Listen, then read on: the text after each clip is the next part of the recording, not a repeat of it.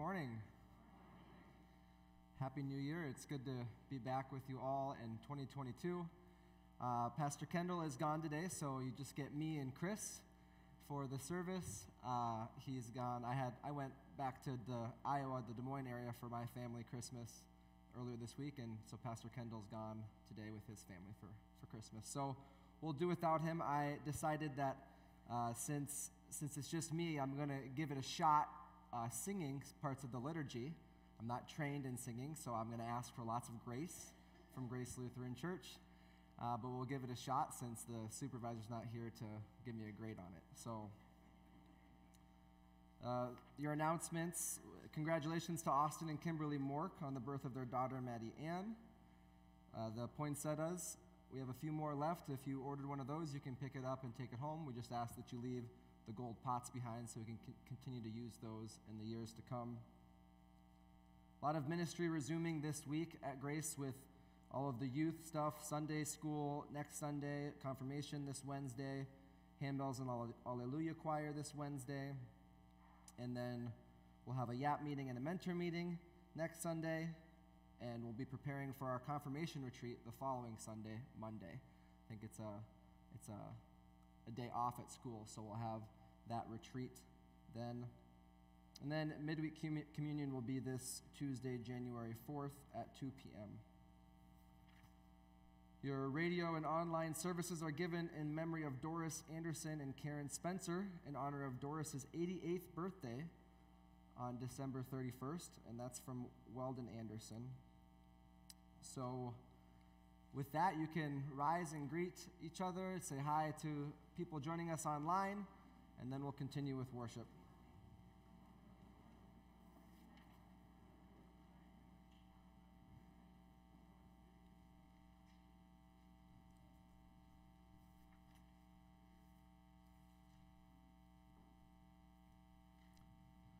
Blessed be the Holy Trinity, one God, who forgives all our sin, whose mercy endures forever.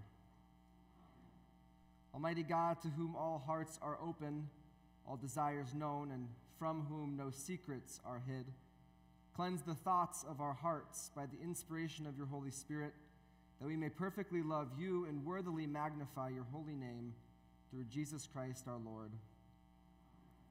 Now let us confess our sin in the presence of God and of one another.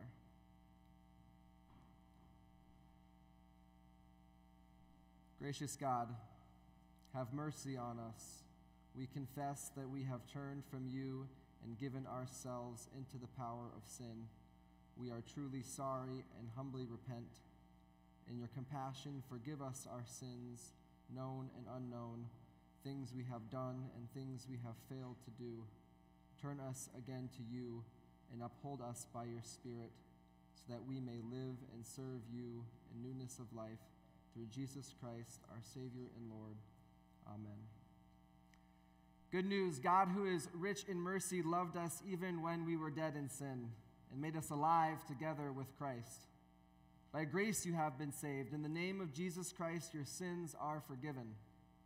Almighty God, strengthen you with power through the Holy Spirit, that Christ may live in your hearts through faith. We sing our gathering hymn, O Come All Ye Faithful, number 283.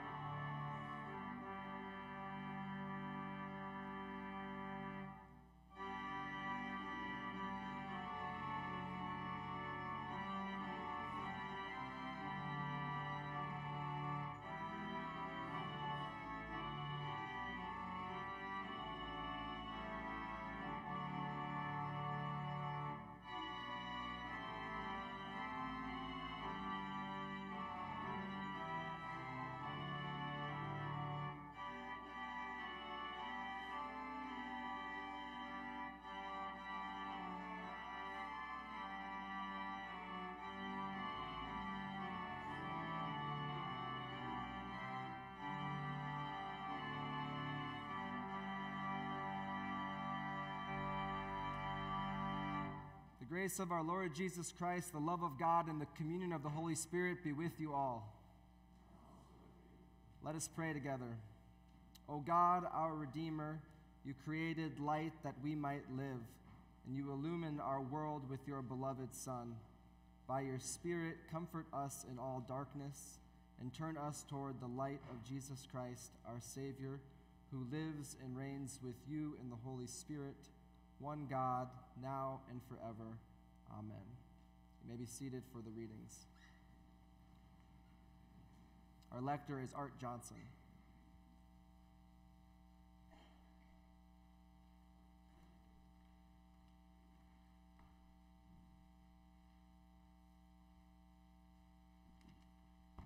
Good morning. The first lesson is from Psalm 147, verses 12 through 20. They read as follows. Praise the Lord, O Jerusalem. Praise your God, O Zion. For he strengthens the bars of your gates. He blesses your children within you.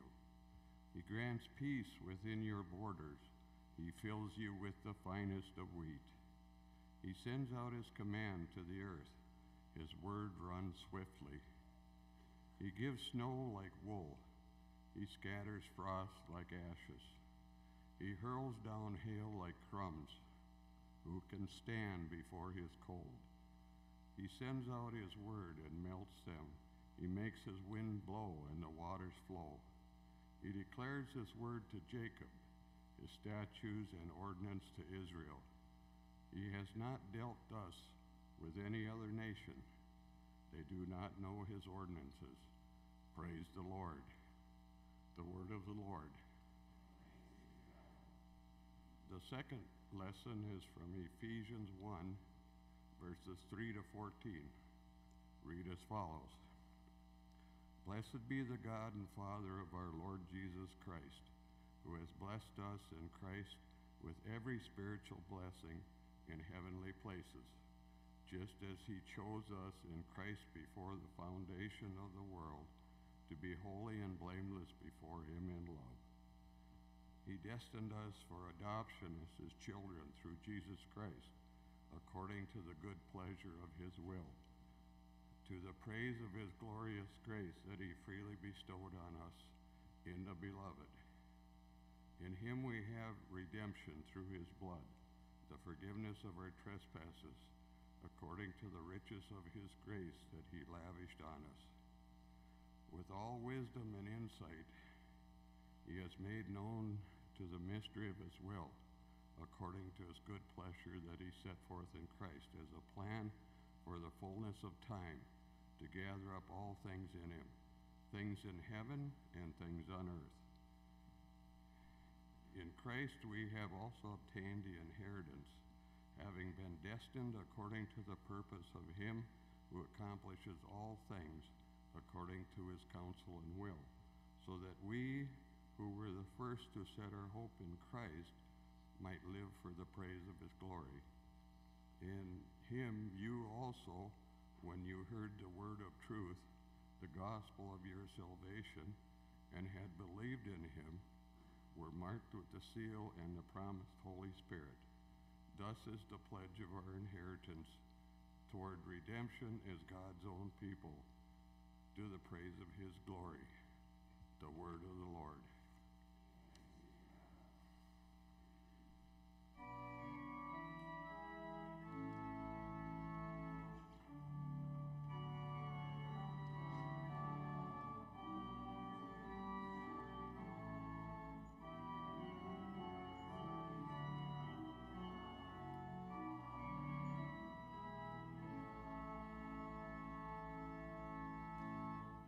The Holy Gospel according to John, the first chapter. In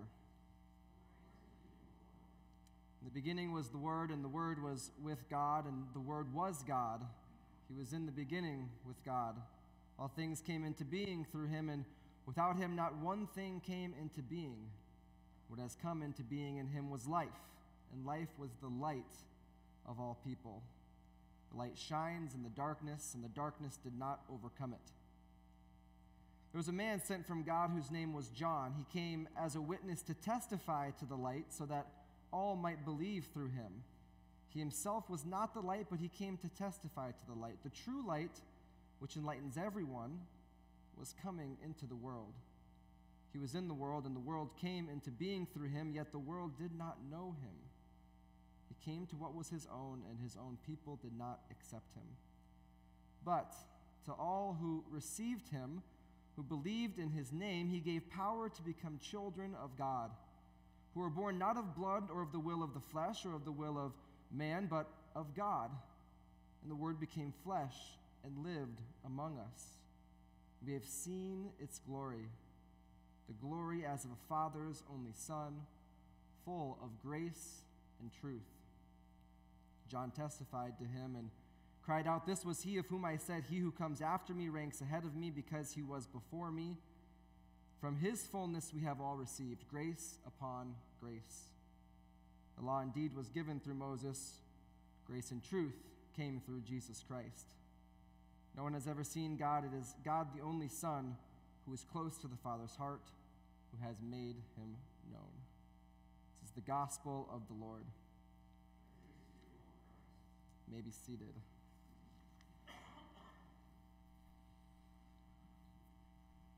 One week ago today, a great man by the name of Desmond Tutu passed away. I don't know if you've heard of him, but Tutu was a bishop and archbishop in the Anglican Church in South Africa. He was the first black South African to be elected to those positions, and he was a prominent leader in the anti-apartheid movement in South Africa, against the racial discrimination that was happening there in that time, sort of like the Jim Crow laws in the United States in the past. One of his great accomplishments was his leadership in the Truth and Reconciliation Commission. He served as its chairperson, and the purpose of this commission was to establish some sort of restorative justice in the wake of all of the human rights abuses that happened in South Africa under apartheid, under this legal discrimination. Many people were killed and suffered at different points on different sides of the conflict. And so this attempt at restorative justice was different from the normal justice system that we have, which is mostly retributive, which is where the punishment equals the crime, right? We need to get even for the things that happen. But the wrongs and the evils of the apartheid system in South Africa were just too much for this system to imagine any way forward with all of the terrible things that happened, and so they attempted restorative justice and did two major things to accomplish this. So one, it invited victims to come forward and tell their story. To tell their story with the promise of reparations for their suffering. And then two, it also invited perpetrators to come forward and tell their story. And for them, the promise of amnesty from their crimes, freedom from punishment. So the Gospel of John begins with an image of a world drenched in darkness. Darkness like that of the apartheid system in South Africa and evil all across the world. The Gospel echoes the beginning of the creation story, where darkness covered the face of the deep and the earth was a formless void. There was this darkness of chaos and disorder before God had created anything. And then John goes a step further to make explicit in this darkness a moral dimension. That this darkness isn't just disorder, but it's evil itself. And that's the image we start with in John. The light shines in the darkness, though, right? And the darkness did not overcome it, John testifies. This is the Word of God. This was the Word who became flesh, Jesus Christ. Jesus is the light of the world and shines in the darkness and is not overcome by it. Jesus will be crucified in darkness, right? As we know from the story, but he will overcome it in the resurrection. So this is our story. This is what we celebrate in the Christmas season. We celebrate light breaking into the world in the baby Jesus and scattering darkness. We celebrate Jesus' birth, salvation come to earth.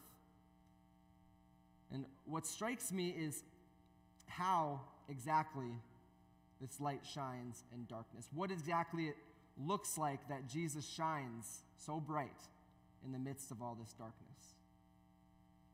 And what John testifies to is that the character of the light is grace and truth. Grace and truth. We have seen its glory, the glory as of a Father's only Son, full of grace and truth. So the presence of Jesus, the light of the world, shines grace and truth in all the dark places. And this was true in the Truth and Reconciliation Commission in South Africa. This was the work of Desmond Tutu. It was truth and grace. Tell the truth, the full, the entire, unadulterated truth, and receive grace. Tell the truth about the evil done unto you, and receive the grace of reparations, of a hope for healing from all that pain. And tell the truth about the evil you've done to another, the way you've hurt another, and receive the grace of amnesty, of freedom from punishment. The light shines in the darkness, and the darkness did not overcome it.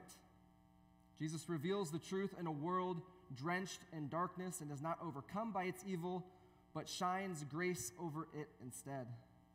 So wherever there is grace and truth, there we find Jesus. So this is true with something like Desmond Tutu's Truth and Reconciliation Commission on a big scale. The point of it was to transform an entire society with truth and grace. But it's also true in our individual lives on a more personal level. In our own lives, Jesus shines grace and truth in order to bring us closer to him. From this fullness we have all received, the Bible says. So we tell the truth, the entire unadulterated truth, and we receive grace. We tell the truth in confession about the ways that we've sinned against one another and God, and receive the grace of God's forgiveness. We can also tell the truth about the pain that we suffer in our lives. And we're promised the grace of God suffering alongside us, of God being with us in that. Now, the key that I want us to focus on in all of this is that the full truth is what's needed. It's that the outpouring of grace that we receive from God and one another can be only as deep as the telling of truth. The outpouring of grace, the experience of grace, can be only as deep as the telling of truth. When we look at Tutu's commission, this was absolutely true. The fullness of reparations for somebody who was abused by the apartheid system, the fullness of those reparations could not be received unless they revealed the full truth of the evil done unto them. And likewise, amnesty was not granted to perpetrators if it was found out that they did not tell the full truth. The outpouring of grace can be only as deep as the telling of truth. So this is true in our individual lives too, right? And just think about the way that we ask each other how we're doing, and maybe when we're passing on the street or just have small talk. It might be something like, oh, how are you, Kurt? And, oh, I'm busy but good, you know. And, Kurt, how are you, Pastor Austin? And, well, you know, I'm super just learning how to get through these cold winter days. I mean, we just have this small talk, and we sort of stay on the surface level of what's going on in our lives. I'm not saying we need to constantly spill our hearts out to one another, but what if we went deeper with the truth? Because someone's compassion, for instance, someone's compassion for us when we're going through something difficult, something tough in our lives, can be only as much as what we share with them, as what we let them know is going on. And likewise, freedom and forgiveness from the things that we've done wrong or the ways that we've hurt somebody can be only as deep as the extent to which we own our mistakes. So I was reminded of the way this grace and truth works this past week when we hit another terribly tough anniversary for the entire community, but especially for the Overlanders, with the 18th anniversary of their daughter Kenzie being killed in a car accident. And what impressed me is what I saw on Facebook, this outpouring of compassion that I saw on Facebook. Becky and Terry made a post remembering Kenzie, and I saw over 400 people interacted with that post, and nearly 150 comments of condolences and support and memories of Kenzie's life. Now, I'm not saying that makes the pain go away, but if you'd ask them, they'd tell you that it meant a lot to them. And the point I want to make is that what makes such an outpouring of grace and support, of love and compassion possible, and sharing these memories of Kenzie in the first place was Becky and Terry's willingness to be vulnerable by sharing a simple post about their grief and hope. It was their willingness to tell the truth about what happened. And then so many here and in the community chose not to ignore that truth, the truth of a painful reality, but embraced it instead. The telling of truth gives an opportunity for deeper love and support of Jesus the light showing up and shining in dark places. So, friends in Christ, I invite us all to tell the truth, to turn to Jesus with everything, with all the darkness that presses in on us in our lives. And the promise we have is that we will receive the light of grace upon grace. John came as a witness to testify to the light, the text says, so that all might believe through him. His job was to point to all the places that he saw the light of the world, Jesus Christ, breaking into the darkness, all the places where truth and grace were on display for the world to see. And this light may appear fleeting at times. The Bible is clear about it. Jesus, later in the first chapter of John, will have all of these scenes where he's flickering in and out, it seems. It's this weird dynamic of John pointing to him in the street and saying, "This is the Lamb of God about whom I spoke to you about." And Jesus then disappears. The light will appear fleeting like the unfinished work of restorative justice in South Africa and everywhere where inequality persists. It's fleeting like our own abilities to be honest and brave in telling the truth about darkness. John's task in the gospel remained the same anyways, to point to the light. And I think that it's our task too. So let us carry on, even if it appears fleeting. Let us boldly point to the places where light breaks into the darkness, wherever we see it, trusting that darkness has not overcome it. For Jesus continues to come and beckons us to follow him in grace and truth. Amen.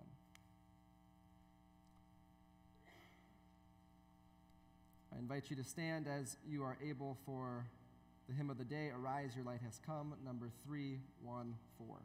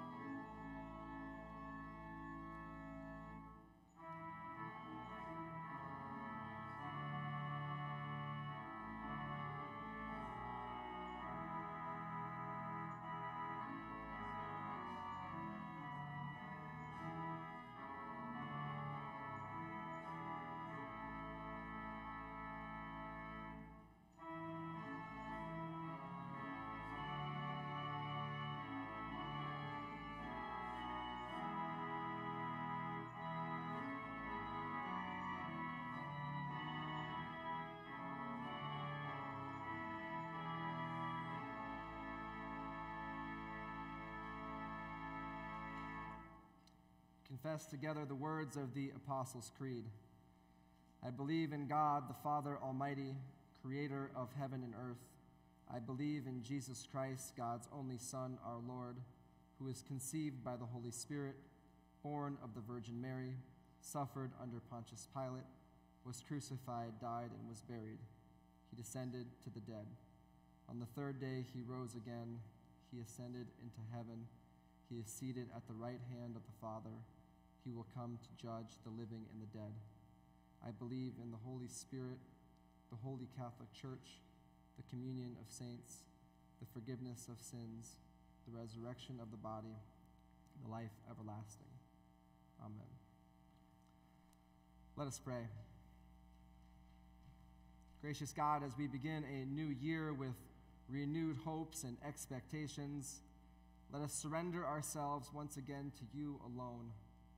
Help us to see that all our New Year's resolutions and self-help projects come to nothing without you.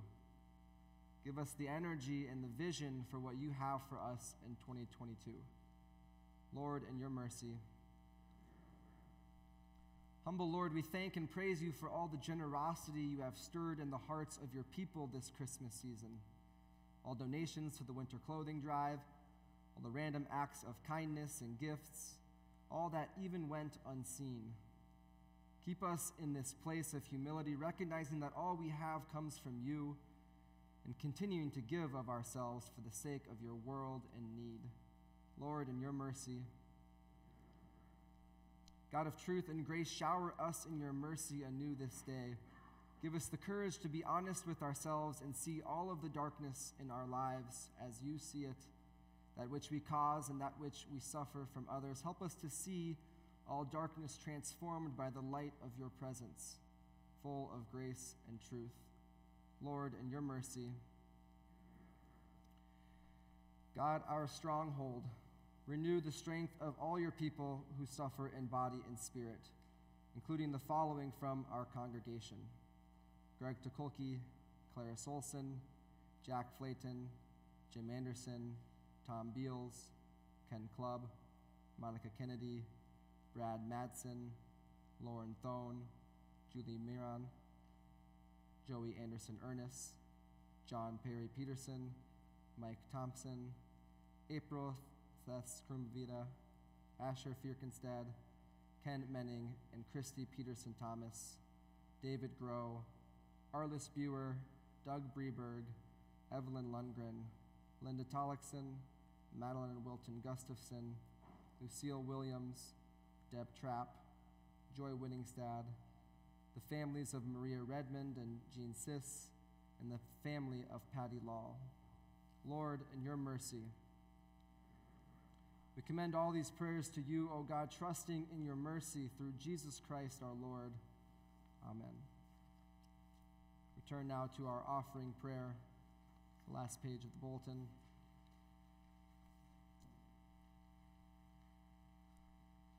Let us pray.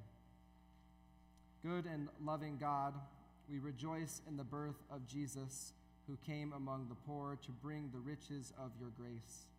As you have blessed us with your gifts, let them be blessings for others. With the trees of the field, with all earth and heaven, we shout for joy at the coming of your Son, Jesus Christ our Lord. Amen.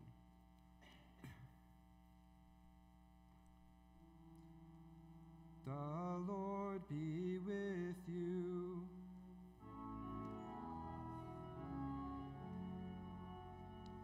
Lift up our hearts.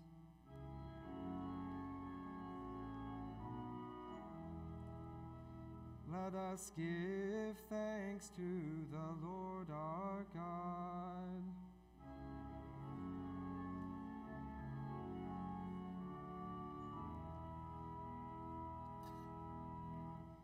On the night in which he was betrayed, our Lord Jesus took bread, blessed it, and broke it, and gave it for all to eat, saying, "Take and eat, this is my body given for you. Do this in remembrance of me."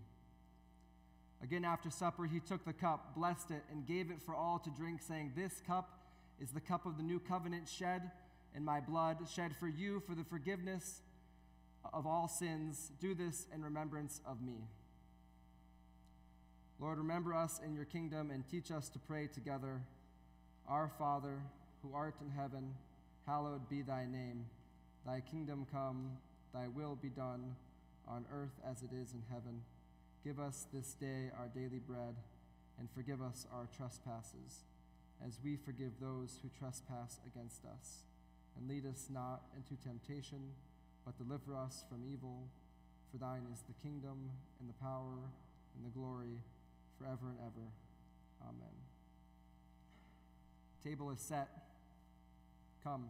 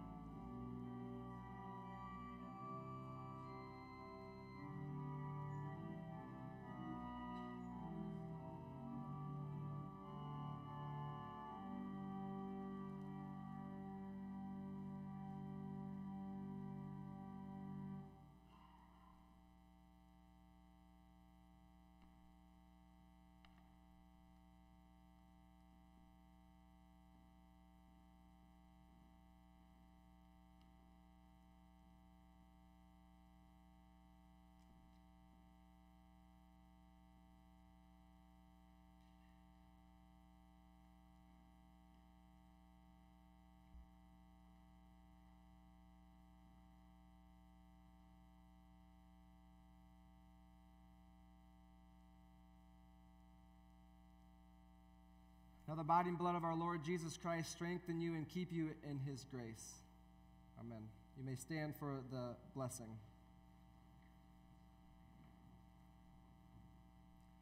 Now the Lord bless you and keep you. The Lord make his face to shine upon you and be gracious to you. The Lord look upon you with favor and give you peace. In the name of the Father, and of the Son, and of the Holy Spirit.